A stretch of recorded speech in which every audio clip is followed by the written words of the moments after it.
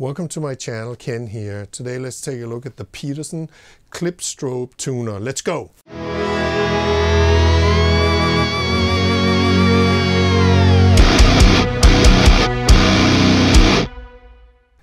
Please see the link below to Sweetwater. If you buy through that link, it'll help my channel out tremendously at no cost to you.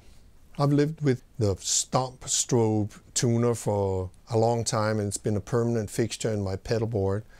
That's the tuner I've been using pretty much on everything on guitar, on electric guitar anyway, for a long time, years in fact. And I love it, and there are many advantages to that pedal. For one thing, it's visible from across the room 10-15 feet away, which is great. It's also totally reliable, and it has the same basic functions as this guy. So they made this clip strobe tuner. Essentially it works the same way. It's just different form factor for acoustic guitars, for example. So I was psyched about that, but they have two versions of this. They have one with a battery, and then they have this one, which is a rechargeable version of the same thing. I think the price difference is about 25 bucks in that ballpark. These clip tuners are extremely popular, and they're ubiquitous and everywhere. Do I like this one? Yes, I do. And here's why. I've had several. Here's a couple of ones I've had over the years. This one has been my favorite up until this point, but I do like strobe tuners better.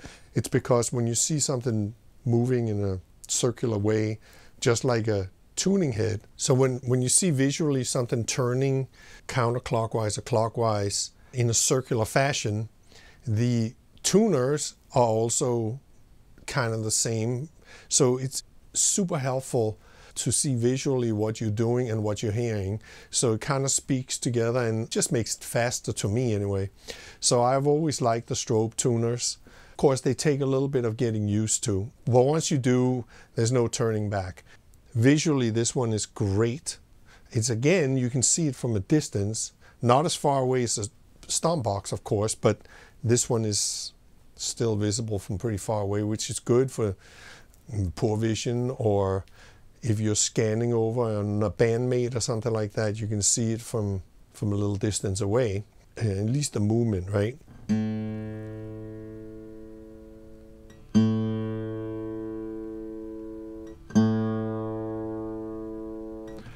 There are a couple of other things about this clip tune before I get into the specs on it, but the mechanism of this is you can angle it in almost any direction, as you can see.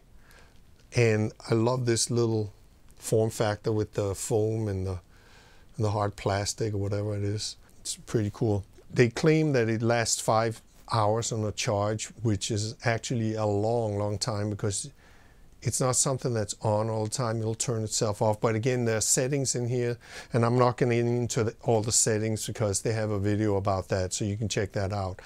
The fact that you can change colors, it's super helpful if you have bandmates and everybody has one of these, and you can tell them apart if you pick different colors, for example.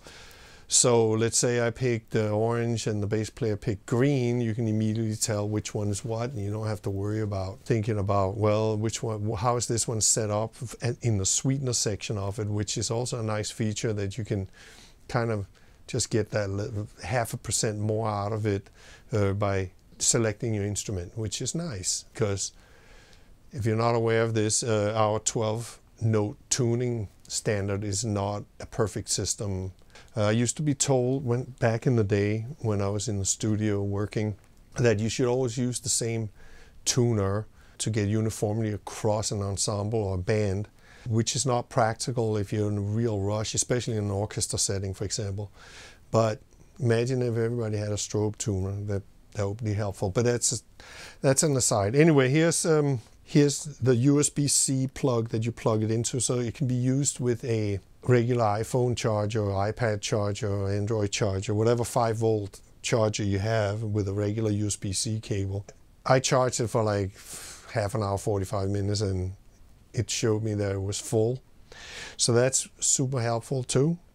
Now leave a comment below what you think about this, if you tried any kind of strobe tuner and if that's a thing for you, if I'm missing something. But to me, I really like them. I remember the days where it was in a rack and it was a huge thing, and a lot of producers insisted that you use that tuner even though you had your own tuner, like a Boss tuner. And yeah, it's I've used those Boss tuners from the 80s, the TU-12. This is a complete replacement for all my tuners, these Peterson tuners. They're great. Highly recommended.